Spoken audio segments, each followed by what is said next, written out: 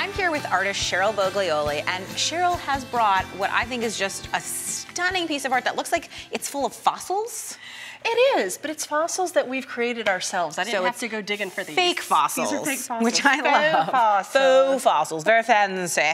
So how do we start? Well, it's quite simple, actually. It just takes a few ingredients. You can use some pre-bought molds that you can purchase, or you can just make your own. We've got all kinds of different things that you can make molds out of. So actually, if you had one fossil, you could mold it and then make a bajillion. Absolutely. Or even, you know, I found some shells on the beach, and so I was able to do that. A little doll's head, little flowers, just anything that's hard that you can create a mold around. Absolutely. Cool. So then to create the product that we're going to create our fossils out of, I'm going to use some textile medium, which is a liquid, and I've just poured a little bit in here, and I've started some already, as you can see. So it's funny because textile obviously means fabric, and you're using it, though, not for fabric. Yes, I use it for anything that is porous, basically. Oh. I can use it on fabric, I can use it on cloth. And what was the powder that you just added? It's a stone type of powder. It's going to give a stone look, but it's just basically little fibers. It's almost like a paper mache, but I'm going to mix enough in here that I can create almost like a bread dough consistency. I was going to say, it looks like, well, you kind of look like you want to lick the spoon, but I'm pretty sure you don't want to do that. You don't. This is non-toxic, so you don't have to worry about it or anything, but you just want to make sure that it's releasing and create an actual dough, a clay. And I noticed that you're using a disposable container and a disposable spoon, and I assume that after you mix it, the container's kind of trashed and it's time to throw it away. Or you can let it dry and just peel it out of here and use it again. What? Yeah, that's what I do. I'm sorry. You can just peel it out of there? A lot of the times, as soon as it's dry, I can just peel it right out because it doesn't stick to plastic. It doesn't stick to things that are so cool. No, because that's one of those things like I can totally see that you could, because of course if you can mold it, it wouldn't stick to plastic. Okay, my brain is going now about all the things you can do just with a dirty container. Just with a dirty container. That's so cool. So it's just like making bread, you know, I just keep rolling it up until it's not sticking to my hands anymore. So see, it's not sticking to my hands, so I've basically And you are made wearing my gloves. I am, just to protect my hands. It's not going to hurt me if I don't wear gloves. You just have to wash your hands a whole lot more often if you don't have gloves on. And so once you've got this formed, then you're just going, you can try some if you want because it's not that sticky now. Oh yeah. And break off a piece, and we're just going to press it into our mold.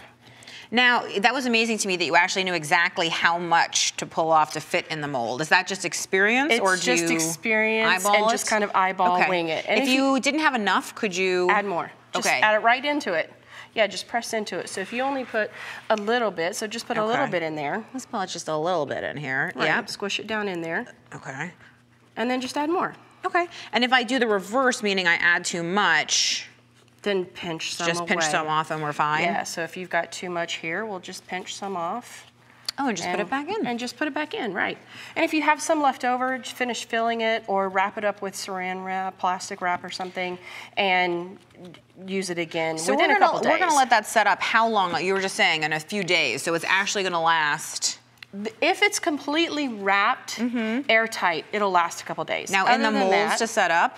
I actually pop mine out right away. Because if I leave them in here, sometimes they'll shrink inside the mold and change. So do I get to do this too? Yeah. Okay, so just bend it. Now you want to be a little careful because it is really soft. I can see that it's almost clinging to the sides. Yep, and then just kind of pop it out. Okay, I'm a beginner, Cheryl. I don't want to ruin your thing, but let's see.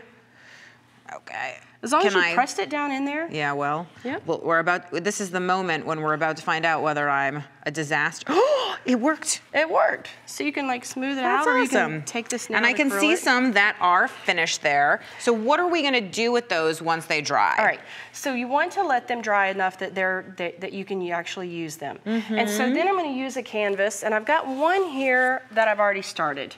And what I did was I took some of the textile medium and I just put it on here with a palette knife. Then I mixed a little bit of the stone type of powder. It's gonna give a stone look, and created some of this texture towards the middle. And then I wanted to create a little bit more. Now, you're mixing up a different batch because you're looking for a different consistency. Exactly. And I was gonna say, like, that's the fun thing too, I always find, is if you use the same materials, like you mold it and then you're putting it on the canvas, then you're really actually able to have everything sort of match in some way, texture-wise. Right, and it'll all look like a complete project together. So you'll actually create this more of a consistency of a modeling paste of some sort. I can see it. You couldn't actually pull it out in your hand like we did and pinch pieces off. Right, but I could use it with a stencil. I could use it with, I could push it on there and put a stamp into it or something of that nature. But I want to take this and create some texture in this area so that I have something to embed these fossils into. Oh, so it's going to be your adhesive. Exactly. Perfect. So cool. So it's all going to tie in together. And you just kind of build it up and you create whatever little shapes that you want to create. And then you can take some of these and just kind of snuggle them in. So cool. And I see, you know, you have a bunch of stencils, by the way, that are very similar in feeling to what you're doing, because they have all these sort of skeletal things. And that's a nice way, again, design-wise, to make things really have rhythm. Keep it all together. Exactly. Correct. So what's the next step once this dries? Right. So you finish embedding it, and you're going to get it the way that you want it. And if you'll just move that out of the way, I'll show you one that I've already got ready. So here's one I just want to touch it. And you can. So I already embedded the texture.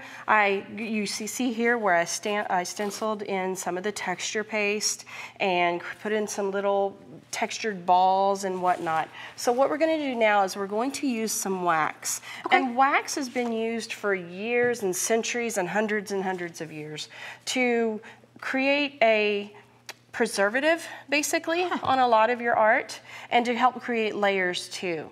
So we're just going to sponge that section right there and get it nice and done. Now, obviously, if we had the time, you'd work on the whole piece at once, but we're just gonna do one little section so people can understand what's happening. What we're doing. Now, you're sponging it on so that it gets in the crevices. That's why you're not like using a paper towel or something. Right. I see, I get it, okay. There you go. And then once we have that, then we can start adding color. Now, would you do it while the wax is still, I mean, does wax need to dry? This is a cold wax. Oh. So this, you don't have to heat this, you don't have to press it. This is going to dry over time through this process of evaporation. Okay. Yep. So while it is still damp, then we're going to use, I've created my own inks using just some different pigments and whatnot, and you can create this and just start adding your color through here.